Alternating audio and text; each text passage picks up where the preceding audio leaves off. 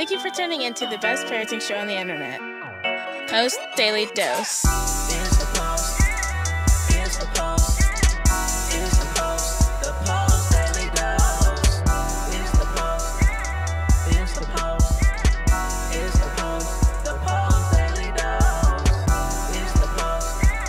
Here's the post. Here's the post. The Post Daily Dose. Here's the post. Here's the post. Here's the post. The Post Daily Dose. Here's the post. Here's the post.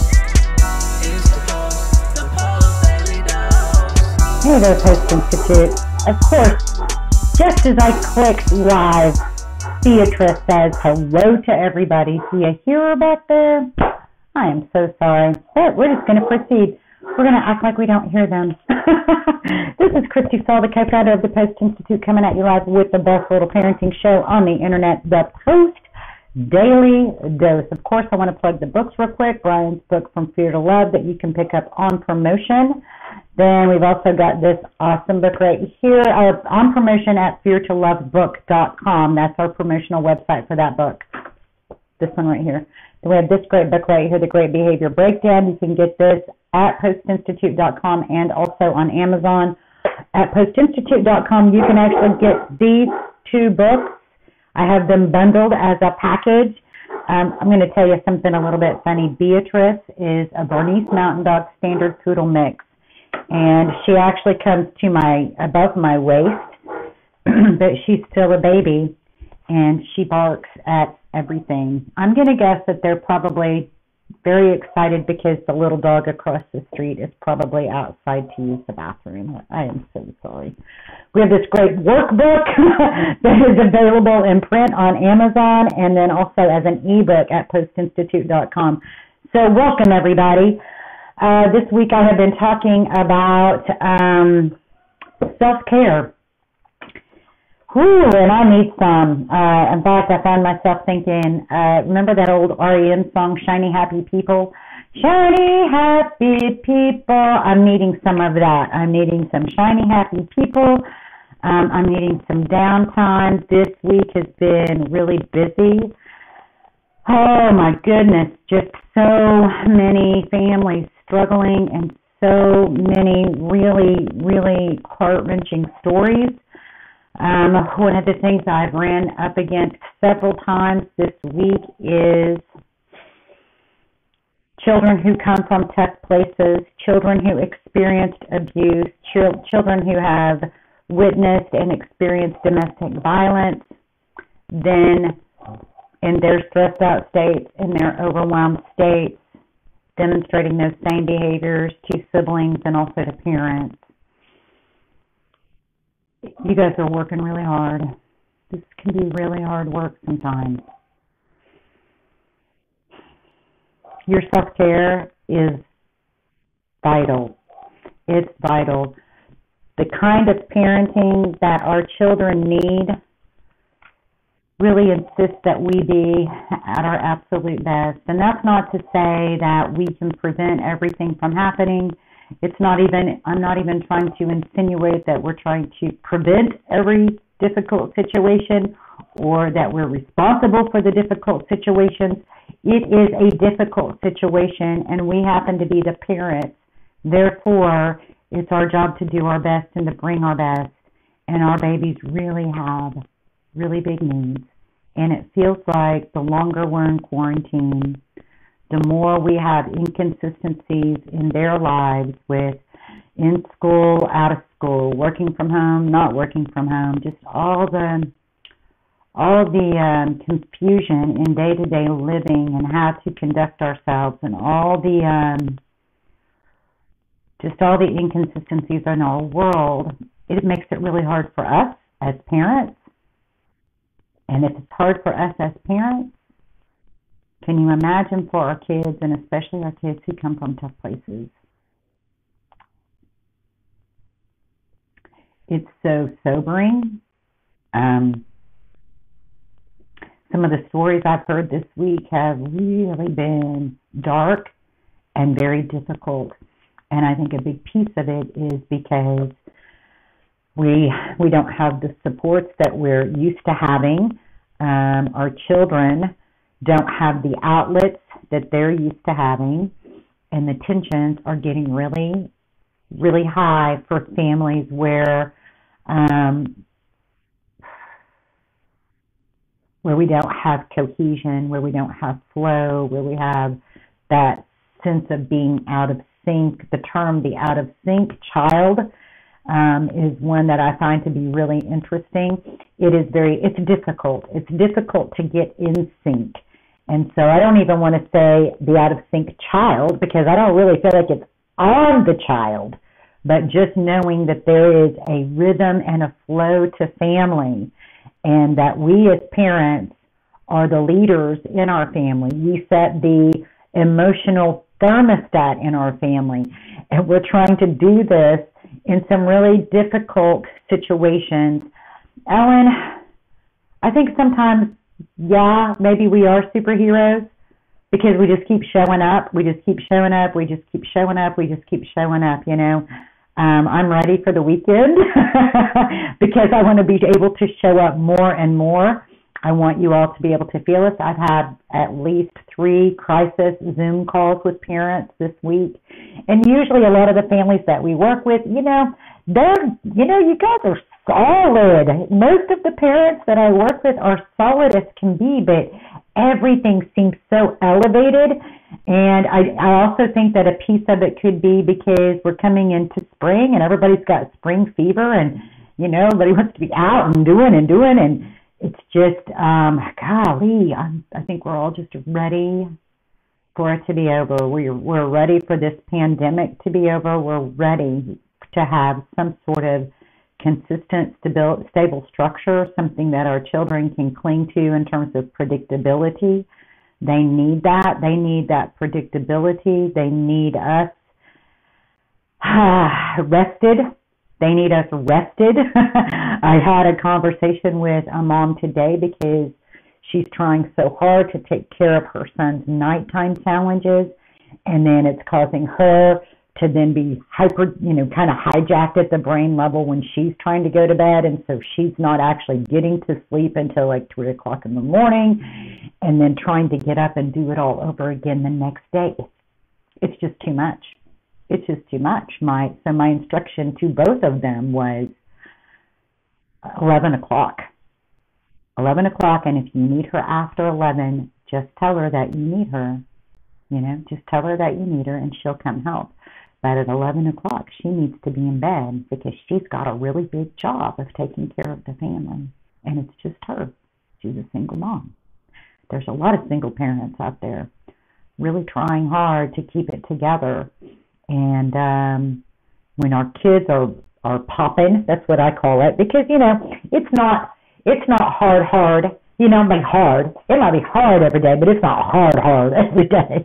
But there's been a lot of hard days for a lot of families, and the parents are getting really fatigued. And whereas before we might be able to have somebody come and take care of our kids so that we could get some respite, or they might just spend the night at a friend's house or something like that, we don't have those same avenues. And so it's a lot of togetherness. It's a lot of demands without a lot of relief. And it's the lack of relief, I think, that's causing the greatest challenge. The lack of time to just catch our breath, to get ourselves grounded, to get back to feeling like we have enough energy, right? To have enough energy, to have our window of tolerance expanded, so that we can keep doing what it is that we've been called to do. So one of the things that I put up in the notes, and I'll make a separate post about it, I did an incredible interview. It's been about 3 years ago, with a dear friend of mine. Her name is Beverly Kyer, and she specializes in compassion fatigue. She works the Post model. She did extended training with Brian. I think she came to 2 or 3 camps back in the day. So it's probably, I guess, about 8, 9, 10 years ago. And she's also the parent of children with special needs. And so I think that I remember the conversation that we had very well, and she gave some beautiful little tips about ways to catch refreshment in our souls, to catch refreshment. Sometimes our tired isn't because we're sleepy. It's because we're lacking in opportunities to do the things that really fulfill our soul. It could be creativity. It could be being able to spend time with friends. It could be being able to spend time with extended family. Things that can be refreshing to your spirit, to energize your soul. She just gave some really beautiful, beautiful tips, and so I want to offer to our social media, because I know this will go in other platforms as well. So the code is the product on postinstitute.com is called Surviving Compassion Fatigue, and the code to receive it free throughout the month of March is Social Media Free March.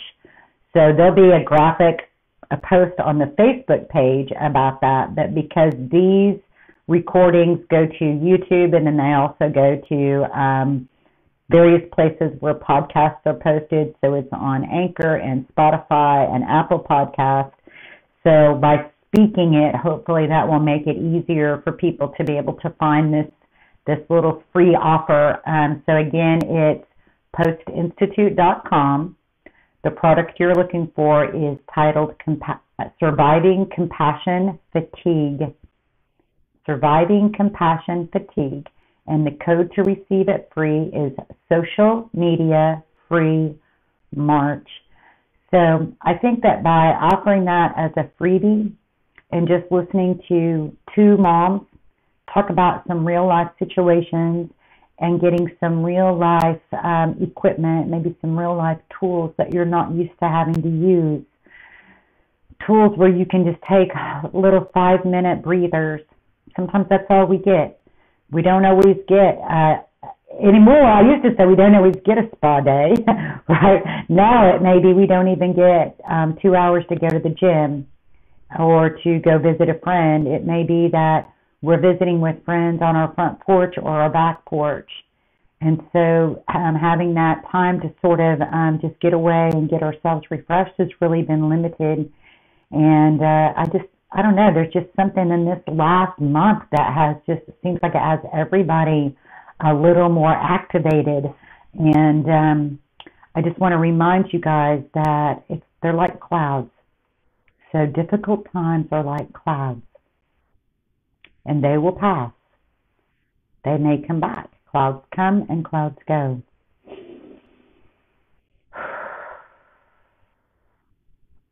Feel free to dig into, get up there on YouTube and look for some solid meditation.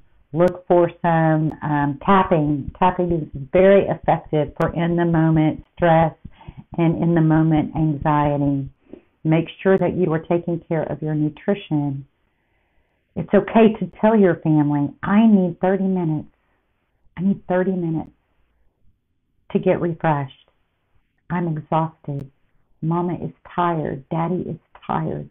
We need to rest so that we can do our job of taking care of you. It's okay to say that. You're very important. You are literally the lifeblood of your family. Your self-care is not selfish. Your self-care is in the best interest of everyone. It is in the best interest of everyone for you to take time to take care of yourself.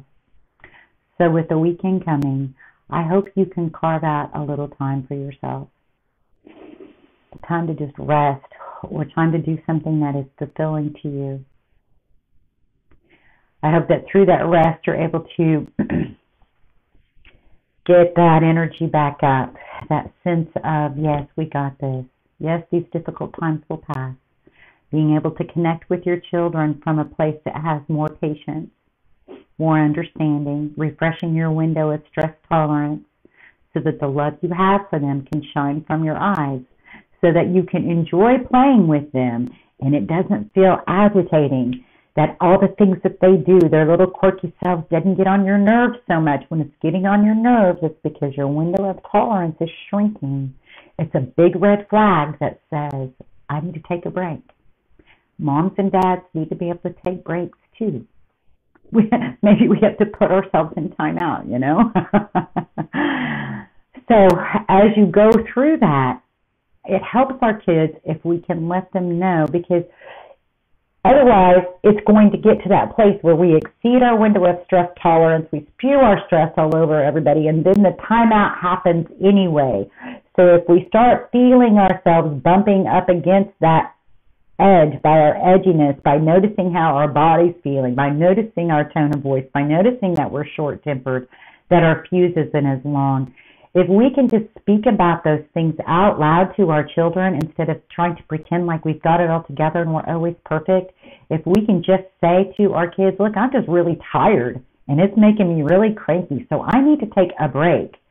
It helps them to understand, especially kids who have experienced abandonment and rejection. If you just abandon, they will interpret that and experience it as abandonment. If we tell them with our words, it can help them understand that we're just human too. We love them to pieces, but we get tired. We get fatigued, and we need to fill our souls. So I hope there's something in that for you guys. I know that in any given moment, we can all act out of those blueprints of stress and fear and overwhelm. And the smaller our window of stress tolerance, the more likely that is to happen. The less we take care of ourselves, the more likely we are to act out of those blueprints of stress and fear and overwhelm. So our self-care, filling our cup, will help expand our window of stress tolerance, and it will help us be able to take 1 to 2 to 3 deep breaths so that we can choose love. Much love to you guys. I hope you have a blessed weekend. And remember, go to Post+Institute.com. You're looking for the product Surviving Compassion Fatigue, and your code to receive this for free is Social Media Free March. And I'm going to put that, I'm just actually going to put it in a separate post on our Facebook page so that anybody who follows us is going to be able to find it. Much love to you guys. Have an excellent weekend, and we will see you on Monday. Join us live on weekdays at 6:30 Central Time on Facebook at the Post+Institute. Don't forget to get your copy of Brian's best-selling book, From Fear to Love, on promotion. Just pay shipping and handling at www.feartolovebook.com. That's www.feartolovebook.com.